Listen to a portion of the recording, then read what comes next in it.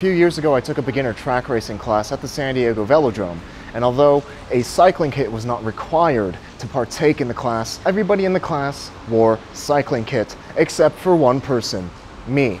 I wore what I always wore, jeans and a t-shirt. Everybody there thought I must be a masochist for riding a bike in jeans and a t-shirt. I ride my bike a lot. Everything from grocery runs to multi-day tours to 100+ mile rides, and I do so in my normal everyday street clothes. There's a time and place for cycling clothes, but they aren't strictly better than street clothes for riding. And I'd argue that most people are better off riding in their normal everyday clothes. In this video, first we'll compare riding in cycling clothes versus riding in street clothes. And second, we'll talk about why I never wear cycling clothes. And third, we'll address some common objections to riding in normal everyday attire and why they're not issues. Of course, clothing is a very personal and subjective thing. There are going to be a lot of opinions in this video. So if you either agree or disagree with my opinions,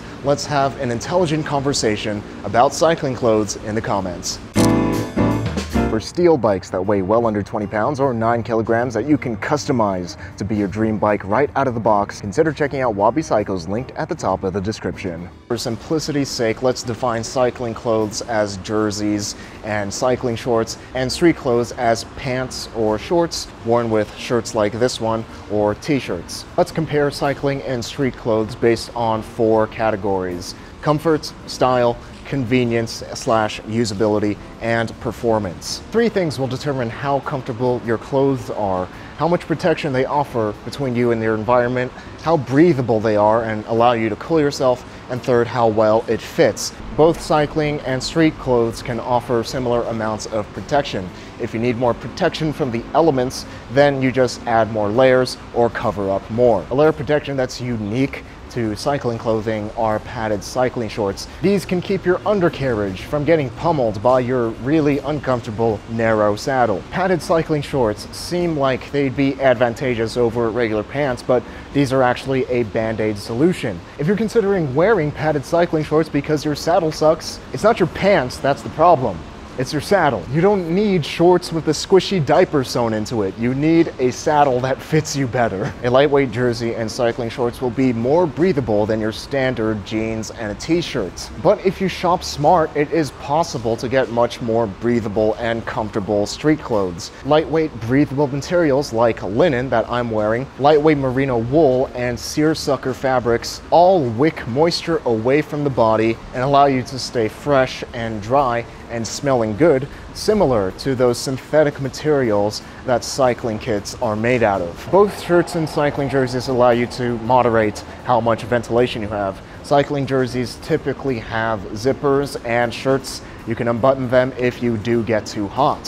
For the fit though, it can be easier to get better fitted clothing for cycling with cycling clothing, since they are designed specifically for the riding position and the specific movements that you make while on the bike. In my experience though, this only becomes an issue with especially baggy pants, as the pants can rub against the saddle and tear easily. On the flip side, if you do get normal clothing, you can bring them to a tailor to have them fitted to best suit cycling. For most everyday riders, if you shop smart and get clothes made out of the right materials like linen, merino wool, and seersucker, normal everyday clothes can be just as comfortable as cycling specific clothing. Although a lot of cyclists claim to not care about this next comparison point, it does matter.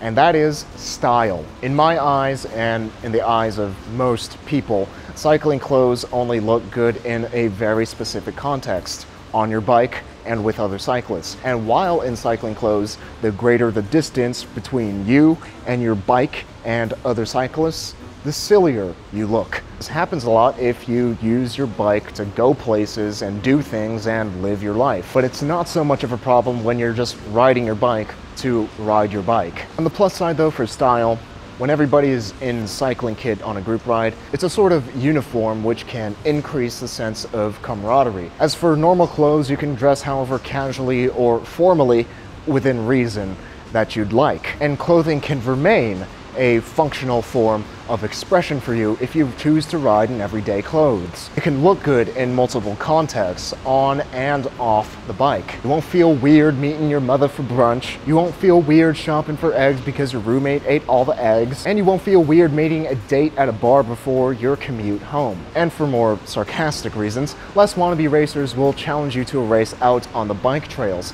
But in the event that you do accept one of their challenges, it'll make it extra humiliating for them when they lose to a Fixie foo wearing a marijuana print shirt and ripped jorts. Some may argue that you can get the best of both worlds by wearing cycling clothes while you're riding your bike, then changing into regular clothes when off of the bike. Which brings us to our third comparison point, convenience. Cycling clothes tend to be more convenient on the bike, while normal clothes tend to be more convenient off of the bike. The extent to which this matters depends on how exactly you use your bike. Cycling clothes have nice touches while riding the bike. Things like jersey pockets in the back where you can put things like food and water so you can eliminate the need of bringing a bag with you on your ride. They're cut to be less baggy in the right places, and the high quality stuff is stretchy in all the right places. But with cycling clothes, you either have to feel weird in public, change into normal clothes when off the bike, which can be a hassle, or just not care that with your tight-fitting cycling kit, everyone can see your bulge.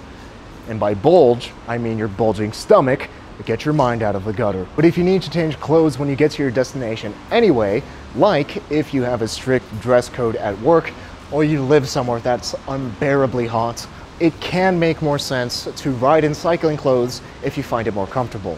And that's the key.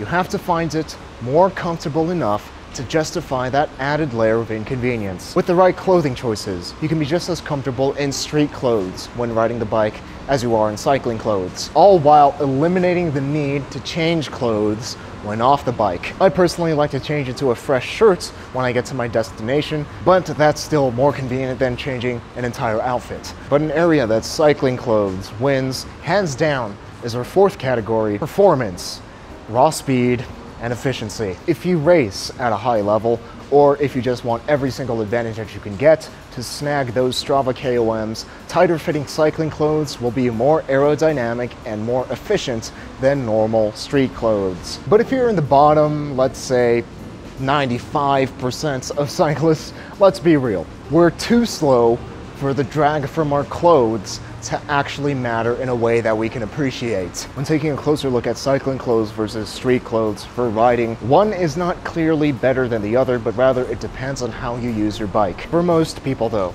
the right choice of normal clothing can be just as comfortable, perform just as well, and be more convenient for daily riding, i.e. not racing. That's why I never wear cycling clothes, unless of course you're counting a helmet and cycling cap.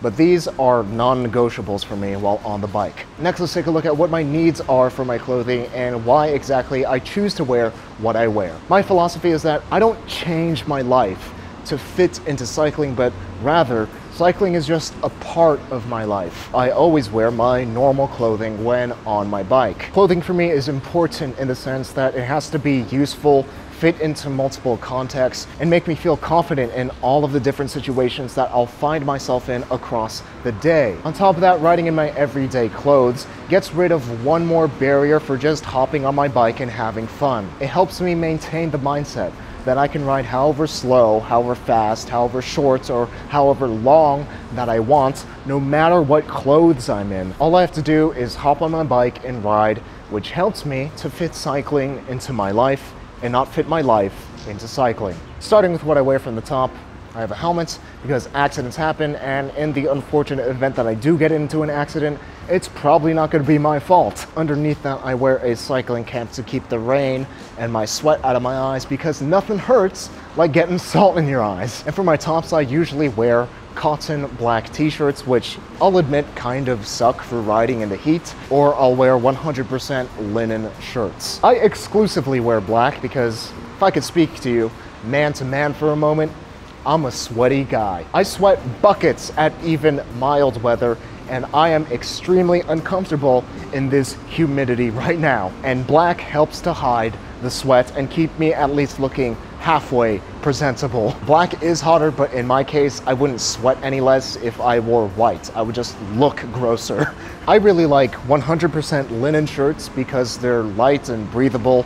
They absorb the moisture from my body, which allows it to dry off and keep me fresh. And lastly, linen looks decent wrinkled, and I'm too lazy to iron my shirts. Linen shirts are beach shirts, which makes them great for cycling. And I get them in black, which for me makes it a perfect balance of class and function. For my pants, I wear jeans for fall, winter, and spring. And I also wear linen pants or lightweight wool pants all year round. As I've said before, linen and lightweight wool are breathable, moisture wicking, all of that good stuff for the heat. Moving on down, lightweight wool socks for the same reasons, and waterproof leather boots. With this wardrobe, I'm comfortable enough on the bike, and I feel confident in my clothes in multiple situations, all without having to change. Here are some common objections to riding in normal clothes and why they're not issues. Doesn't your groin and undercarriage hurt when you're riding so many miles in pants? No, because I have a comfortable saddle that fits me well,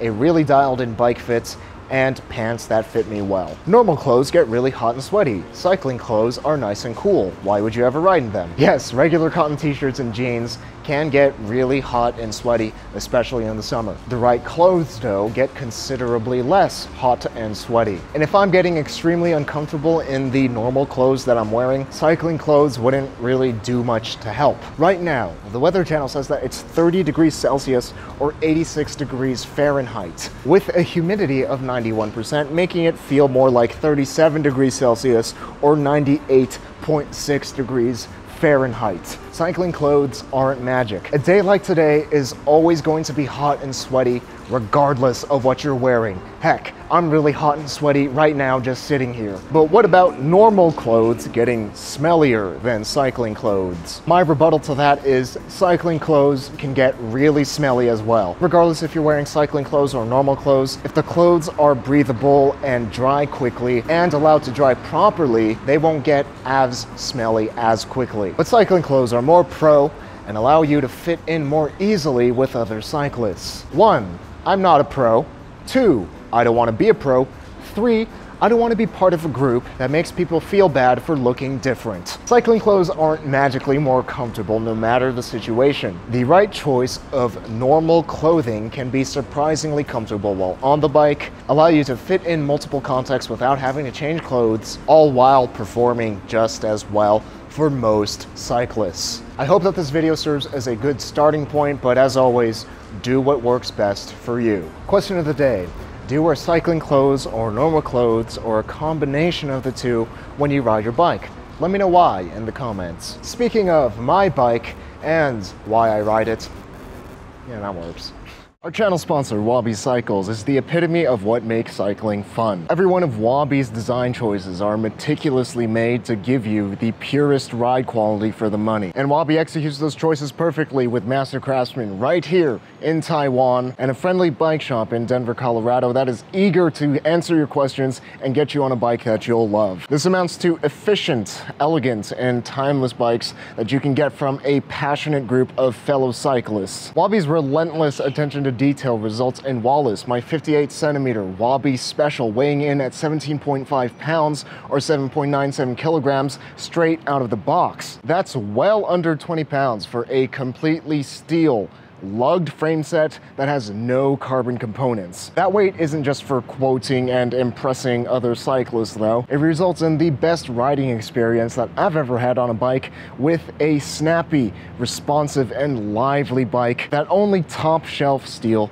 can bring. That pure fun makes it easy for me to ride Wallace, my Wabi Special, as my only bike as I travel throughout Asia. So if you're looking for the bike that could very well put an end to your search for the perfect bike, consider checking out Wabi Cycles, linked at the top of the description, because it really is the closest thing that I've ridden to the perfect bike. If you found this video interesting or informative, be sure to give it a thumbs up to make sure more people just like you can find it useful, or give it a thumbs down if you think it sucked. And subscribe to watch more fixed gear and cycling videos just like this one. And life is short, but don't make it shorter, so stop watching me right now if you hadn't ridden your bike yet today.